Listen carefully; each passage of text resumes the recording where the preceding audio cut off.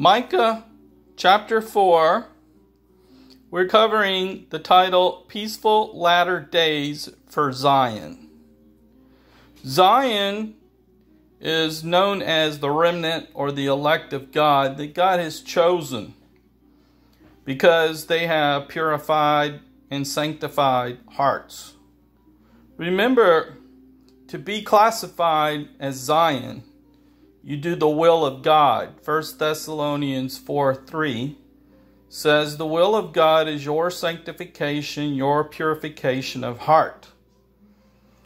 Verse 1, and it will come about in the last days, today, that the mountain of the house of the Lord will be established as the chief of the mountains.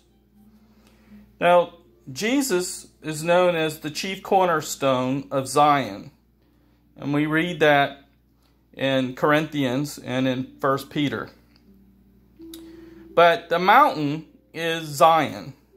It is the holy mountain that God has established where He dwells.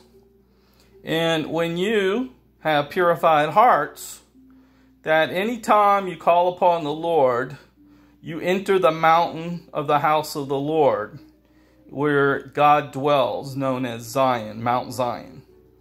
And that is where it's entering the sanctuary and the courts of the Lord.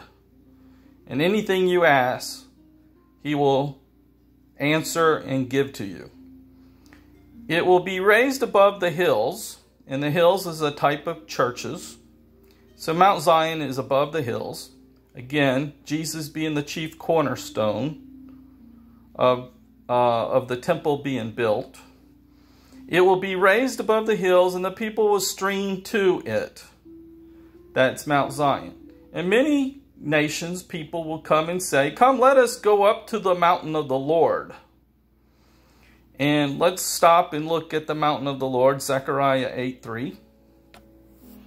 Zechariah 8:3 says, thus the Lord, I will return to Zion, and will dwell in the midst of Jerusalem.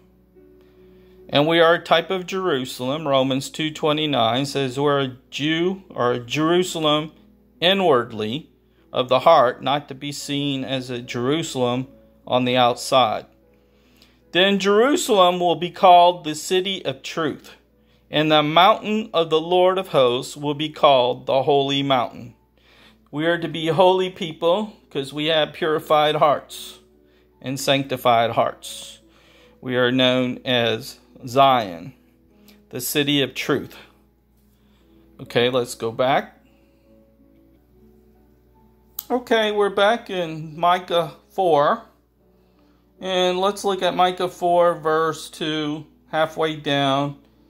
He will teach us His ways at the house of the God of Jacob, and that we may walk in His paths. Basically saying His paths of righteousness and His ways of righteousness. Far from Zion will go forth the law. Now the law is in Matthew 22:36 through 40. It says the whole law and all the prophets are contained into two great commandments. Love God with all your heart. Love your neighbor as yourself. You do these things and you'll enter the kingdom of God. Now,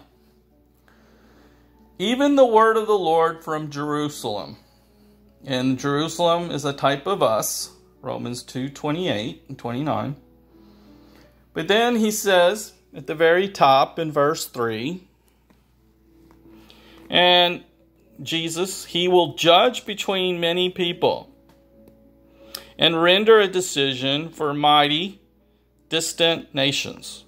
Then they will hammer their swords and plowshares and their spears into pruning hooks. And nation will not lift up sword against the people, and neither again will they train for war. Okay, basically what he's saying that in that verse there is that the people of Zion, the remnant, will cleanse the land of their heart. They're going to clear the land of its rottenness, of its sin, of its iniquity, of its transgressions, of its breaking of the commandments. And you do that by repenting and you're confessing your sins before the Lord in prayer. And you do that by the word of God to cleanse your heart. Okay, that is cleansing the land. In verse 4, each of them will sit under his vine and under his fig tree, with no one to make them afraid, for the mouth of the Lord of hosts has spoken. Don't forget that what they say about the war is in James 4:1, that we can quarrel and fight among each other, and that's like war, quarreling war. And then don't forget who the vine is. The vine is Jesus in John 15, verse 3. Jesus is the vine, we are the branch. And as you go down in verse 4, it says that no one will make them afraid, Zion, for the mouth of the Lord has spoken, though all the people walk each in the name of his God. As for us, we will walk in the name of the Lord our God forever and ever. Okay, many other people that are not in Zion, they do have gods and they do have idols and they do follow after the things in the world, the lust of the eyes, lust of the flesh, boastful pride of life. They follow other gods. Verse 6, in that day declares the Lord, I will assemble the lame and gather the outcasts. Okay, that's the remnant. That's the elect. The lame are those who have been hurt and broken from people in the world, and they have hit rock bottom, and they're lame. Even those whom I have afflicted. In verse 7, and I will make the lame, the broken, a remnant, and the outcast a strong nation.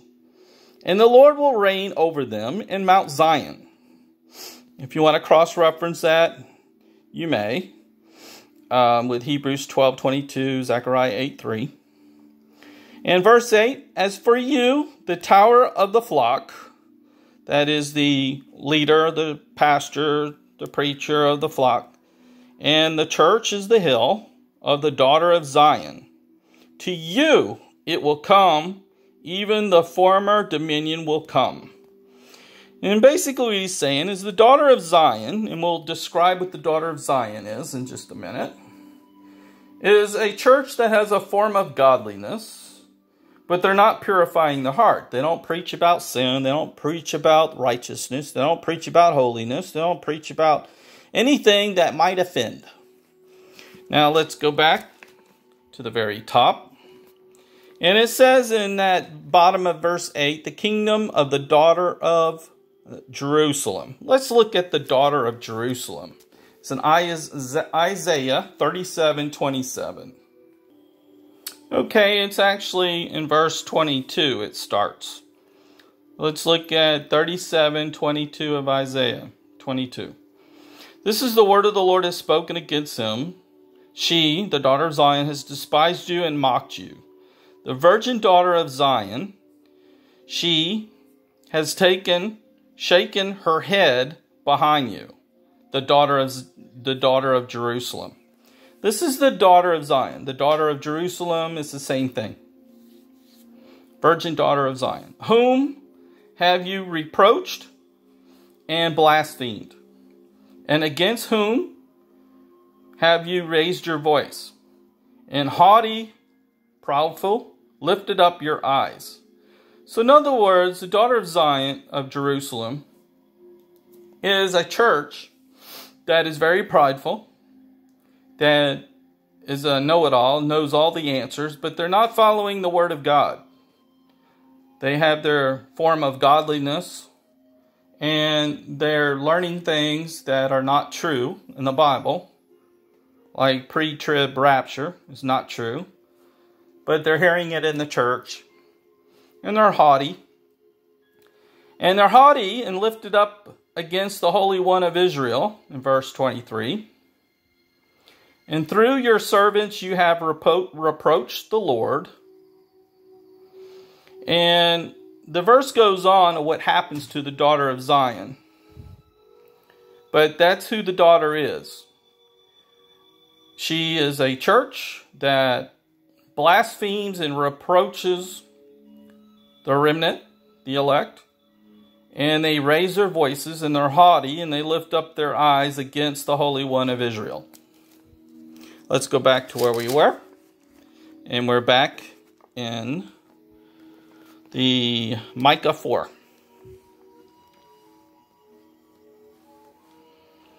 Okay. So where we left off at is at the very bottom. Okay. Verse 7. I will make the lame a remnant, the outcast a strong nation, and the Lord will reign over them in Mount Zion, and from now on and forever. Verse 8. As for you, O tower, the church, and then let's go on to where we were in verse 9. Now, why do you cry out loudly? There is no king among you. Or has your counselors perished? Referring to the daughter of Zion, daughter of Jerusalem, the church. That agony has gripped you like a woman in childbirth. You wreath and labor to give birth, daughter of Zion, the church. Like a woman in childbirth, for now you will go out of the city and dwell in the field and go to Babylon. Babylon is a type of the mixture of the world in the church. That is Babylon. The harlot church of Babylon, the daughter of Zion, is known as Babylon. There you will be rescued. There the Lord will redeem you. So in Revelations, we know in chapter 17, 18, 19, that the Lord will call us out from among the harlot church Babylon. And that is where they have a mixture of the world and the church. So let's move on. And dwell in the field. Okay, verse 11. And now many people, nations have been assembled against you, who say, let her be polluted, and let our eyes gloat over Zion. Talking about the fake church. Verse 12.